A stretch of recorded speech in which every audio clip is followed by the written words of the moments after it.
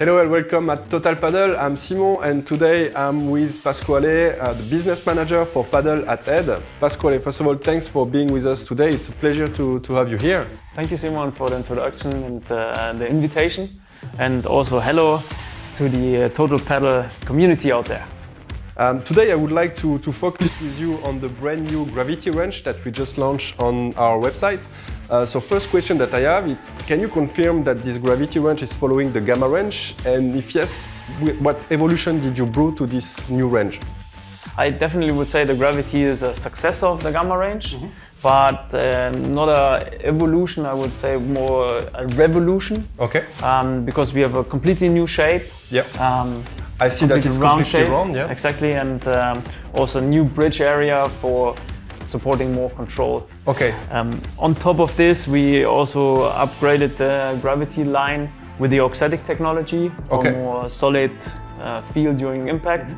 And also we added the spin pattern to all three models. Yeah, I see this directly. There is the surface is now more spin friendly than the previous Gamma range.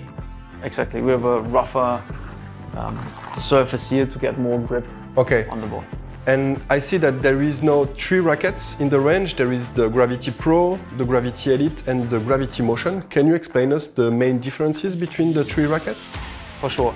So the main difference is in the hitting surface and in the weight and the weight distribution of the rackets.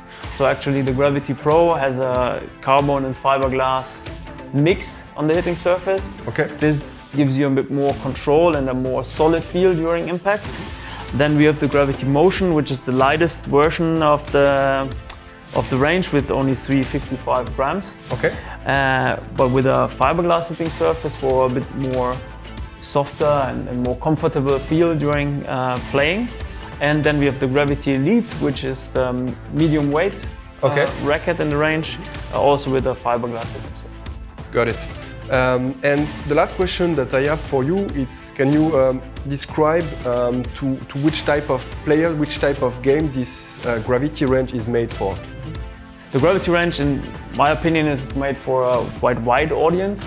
So due to the big sweet spot, this can be played by debutant players who just start playing paddle and just start with experiencing the game.